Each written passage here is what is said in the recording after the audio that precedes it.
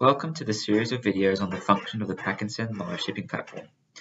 Over the next few videos, I'll be demonstrating the basic functions of the platform, including processing your orders, completing your shipments, and other functions. In this first video, I'll just give you a quick tour of the platform itself. When you first log into your account, you'll be greeted by your dashboard. Here you can quickly see a summary of new orders ready for processing, what the current status of your shipments are, and also your account options. The difference between your orders and your shipments is that the orders are those that may have been created by your online shopping cart, yourself, or by someone else in your organization, and includes all your order information such as customer details, products ordered, etc. The shipments is the main area where you would process the orders created for shipping. You can also create a single shipment outside of your product orders. Example, shipping stock between your warehouses if you have multiple, or maybe creating a return label for your customer. Firstly, your orders. The dashboard shows you your order summary, including any new orders that have come into the platform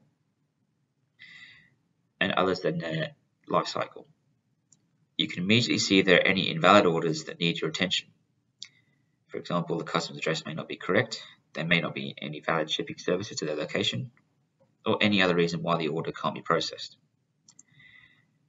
The order screen also shows a summary of the status of the shipments and where in the process that order is.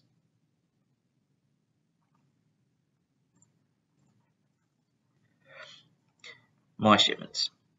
This is relevant to those who are shipping themselves from their own premises or dropping off at a pack and send location, where you are packing the items and labeling them yourself, the self-service model. This is where you will process your shipments, including printing packing slips, printing shipping labels, booking carrier pickups, and dispatching your items. The tabs are laid out in logical order from packing the item, ready for shipping, dispatching the items, marking them as shipped, and once they are picked up by the relevant courier, to marking them as completed once the courier has delivered the item. You'll also be able to track the items from this page.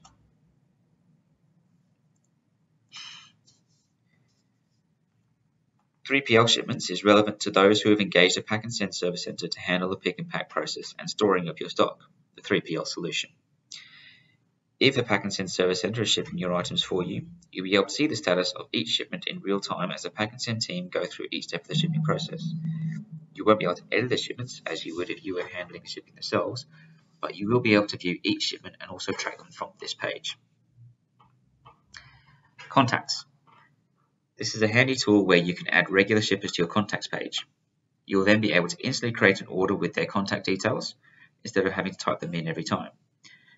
You'll be able to either manually enter a new contact or save the contact details to your address book when you create a new order. Packages. Here is where you can set up some default package sizes. If you ship items in specific packages regularly, you can enter the dimensions here and create a name for it.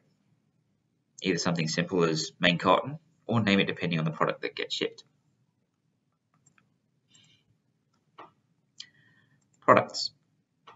Here is where you can enter your products. For each product, you can also enter a shipping dimension. So when you create your next order, you can simply enter the product name and the system will auto-fill the order with the details and the shipping size. When it comes to creating a shipment, the system will intuitively assign the correct package size based on the package information you have also entered. If you have a shopping cart integration, the first time you import your orders, the system will also import all of your products. You can then edit them to manage their shipping sizes. Anytime you make an adjustment in your online store backend or add a new product, the system will update or import that product the next time you import orders. Stock levels. Here is where you can keep an eye on your inventory. As before, the first time you import orders from your shopping cart, the product information will also appear here. Or you can manually enter stock levels once you enter a product, then you can refresh the screen for it to appear in the stock level screen. If you have multiple warehouses where you are shipping from, you'll be able to create a stock transfer shipments from this screen as well. Warehouses. Here's where you would enter the information regarding your pickup address.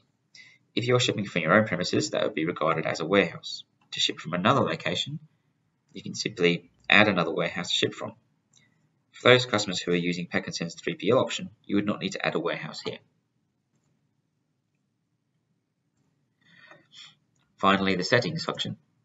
Here is where you can set your preferences with regards to shipping services and also add a marketplace integration. If you do not see the option to integrate your specific online store here, please contact your Pack and Send representative and we can see if it's possible to add that integration for you. Thank you for watching this video on the introduction to the Pack and Send Live user interface. Please view further videos on creating and processing shipments to understand in more detail how the system works. Please contact your Pack and Send representative if you have any questions. Thanks for watching.